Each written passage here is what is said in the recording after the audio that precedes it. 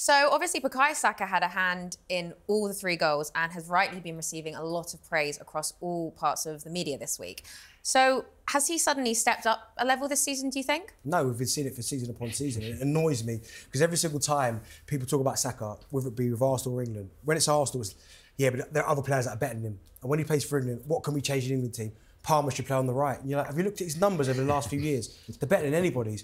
I mean, he's so important, and that tells you a lot because England managers will pick him up for every single game, and of course, Arteta knows how important he is and will play him in every single game. So, no, I think he's been playing at such a high level for so long. We're so used to seeing him play at these levels that people are looking, not Arsenal fans, other fans are looking for reasons to, okay, how can we take him out? How can we discredit him a little bit? Like, even though his numbers in terms of goal assists this season are incredible, when he's only got 1 goal, it's like they will find something to say about him. And finally, as you said this week, you're reading some of the reports, he's finally getting the respect he deserves. But Arsenal fans, and Clive, and obviously Adrian, of course, will know he's been doing it for season upon season for a while now. He has, but Adrian knows what I'm going to say. We talk about, basically, there are many facets to a game, many phases of a game, and you can trust him in any phase of the game. You can trust him as an auxiliary fullback. He can push up high. He can take it on the inside. He's quick on transitions, defensive and going forward. I mean, he's a completely rounded footballer. And I feel like a lot of Arsenal people are trying to tell everybody about this. Maybe we just need to keep a bit quiet and just relax about it because it's still early in the season. They'll know soon enough when he arrives on their pitch. And we should not get so angry about the fact that people are comparing him to other people who are not as rounded in their game, who cannot play off the ball, do not work defensively going backwards, and produce numbers in certain systems, in certain areas of the pitch where he is far more rounded than that. Clive, do you think as well, Arsenal fans get so about him because he is one of your own. He's like the model professional. You never get any problems with him. He's never in trouble. He's never out late. Everything about Bukayo Saka is class. And you think Arsenal fans get so angry because when people criticise him, it's almost like you're criticising one of your own kids. Exactly. No, actually, I don't have kids yet, but I actually got that. Do you know what I mean? Like, I understood that. Yeah, I feel that. I wanted to see how he was doing. So a little search on the way down here, and I thought, all I could see is other people criticising the fact that he didn't end the game, that he got injured, that he was limping. I'm thinking, hold on a minute. I just need to calm down. I need to calm down because this isn't serious. If you know your football, this isn't a serious conversation. And what he's producing, what he produced over 3-4 years, but only in a team that's on its way up. It wasn't a top team. He's got us here. He's helped get us here, not on his own, obviously. And he's still doing it. And he's going up again. So just wait. What I loved about his performance in this game is that Southampton picked 2 left-backs. They basically just double-marked in the whole game. And it wasn't just 2. They brought across one of the midfielders as well. I did some analysis on the game, and I could have froze frame a number of occasions where there were 3 players around him. And for the goal that for the cross that he put in for Martinelli, he had the 2 on him, and he just drove inside and produced the cross of the game. He's finding ways to cope with what opponents are trying to throw at him. Against Atalanta, you'll notice this. He was playing much more like a number 10 in that game. Again, I think because they were really getting tight to him. It's like, right, we're going to just switch things up. We're going to go and play a little bit more central. I think we're going to see Saka's role evolve over this season and many seasons because he's so versatile. He's brilliant. And in this game, by the way, against Southampton, no one won possession back more than Bukayo Saka. So it wasn't just what he did with the ball, which was brilliant. He was also probably our best player without it as well. So Saka's actually already on 7 assists this year in the Premier League. Do you think he could get close to Thierry Henry's record of 20? Kevin De Bruyne, I have to mention, has got that record too, but this isn't a City show, so we're going to go past that really quickly. But do you think that he could hit that record? Yeah, for sure. I mean, you said he's got 7 now already. Yeah, I mean, every time he gets to the ball, he makes something happen, whether it's a shot, a goal, or a cross, or a pass. I think he can get there. I mean, what Thierry did is 20 goals and 20 assists. Honestly, when I look at that number, it just doesn't make sense to me how someone could do that many goals and that many assists. But I think for Saka, he might not hit the 20. I don't expect him to hit the 20 goals, but I think for 20 assists, I do think he could hit that mark for sure. Yeah, well, I'm an Arsenal man, right? I'd agree. But again, not just the set pieces. The way I do think his last action stuff has got better. His contact on crossing, his last pass, he's got a lot more appreciation to it. And I think it's improving. You said earlier about double fullbacks, Agent. I was thinking back to Bayern Munich. I did the same thing last year, didn't they? And he coped with it, but not as well as he did the other day. And so if people are not thinking he's good, look what other coaches are doing to stop him.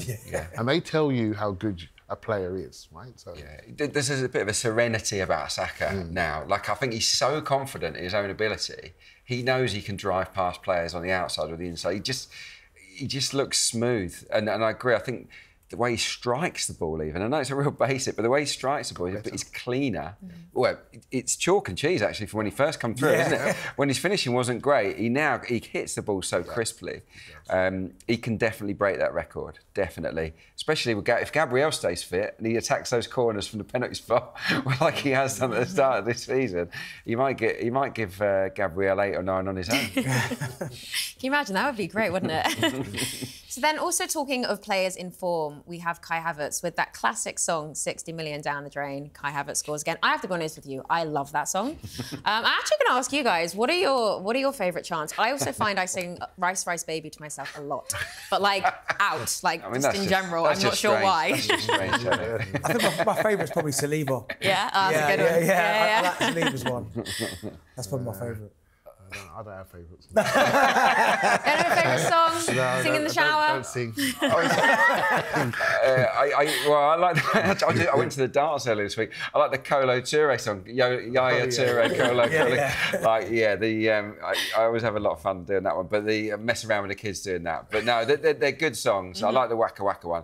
Goes down well in our household, I have to say. And look, we're kind of singing it a lot at the moment because he's a guy that's definitely... We talked about Saka improving his finishing. Havertz, that was the missing ingredient, wasn't it? And I still think there's improvement to come, but he's definitely getting better. And I think that goal, the way he struck it so cleanly, I think that was an indicator of that he's getting there. Well, let's be honest. Let me ask you a question, and you, Clive. When he first came, though, what were your thoughts when he first came? Because I'll be honest and hold my hands up. I was like, 60 million on what? But...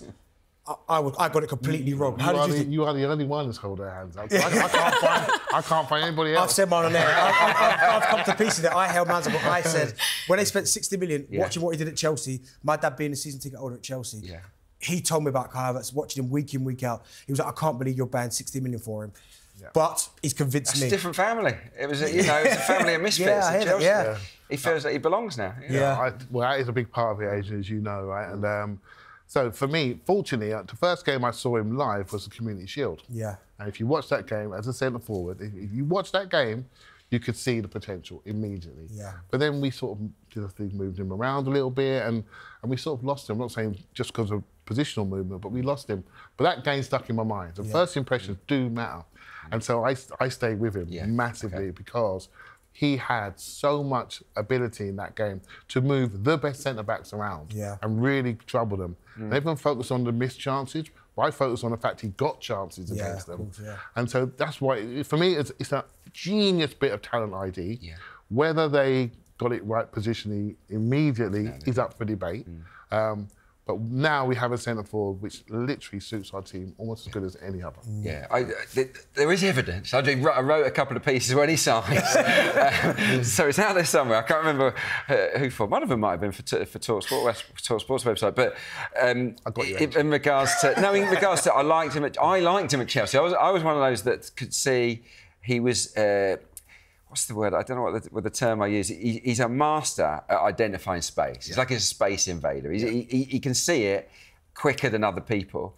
And we are a team that is all built around movement. And Chelsea weren't that sort of team. And I felt that with our combination play that he would thrive. Now, I did change my mind, Darren, after I'd seen him 5 or 6 times in the Premier League in midfield. I was like, he's timid, he looks shy.